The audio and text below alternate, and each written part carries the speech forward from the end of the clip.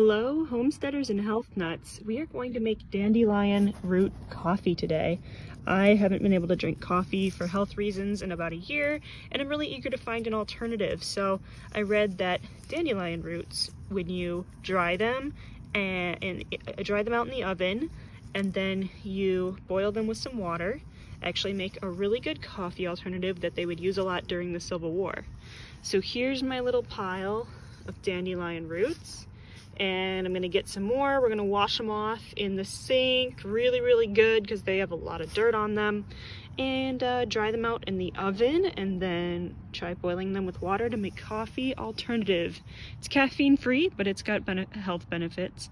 And I also just happen to have a whole bunch of dandelions growing in my garden beds that I need to clear out. So this is a perfect way to make sure that these little guys don't go to waste, because they're so pretty and they're beneficial and they are edible and have health benefits. You can eat the flowers and leaves in other ways as well.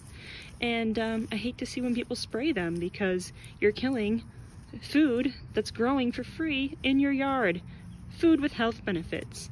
Okay, stay tuned, and we're gonna go make some coffee. So now I've got them in the sink, and there's a ton of dirt on these. So I'm gonna let them soak in some cold water in our strainer here for, you know, an hour or so. And then I'm gonna come back with a scrub brush and clean them up.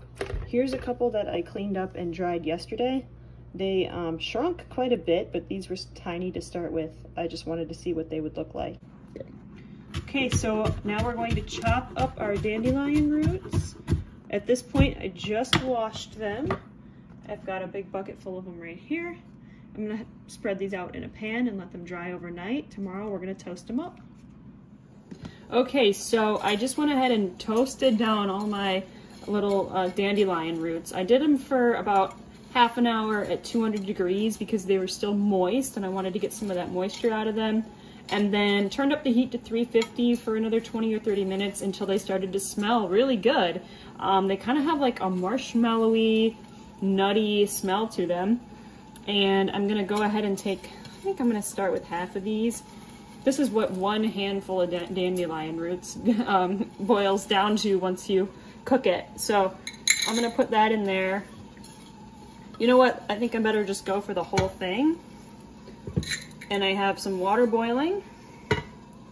And we're gonna try making dandelion coffee. So we'll see what happens here. This is my little French press, same thing you would use for coffee. I'm using super hot boiling water. And whenever you use a French press, just put a little bit of water in the bottom first, because you want to heat this glass up so that it doesn't break from the temperature change. Put this here and let it steep for a while. Okay, moment of truth. I have my French press. There's what it looks like. I made it super strong, I think. We're gonna go ahead and pour it. I've got a nice clear glass here. And we're gonna give it a taste test. It smells kind of like coffee. We gotta twist this. It smells kind of like coffee, but it's not as acidic from what I'm smelling so far.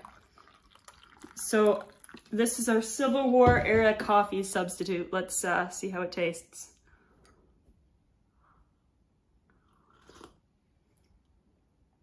That tastes like coffee. I'm impressed. I like this. I'm definitely making it again. Okay, thank you for watching, and comment below about what fun adventures you're having out in your garden. See you guys later.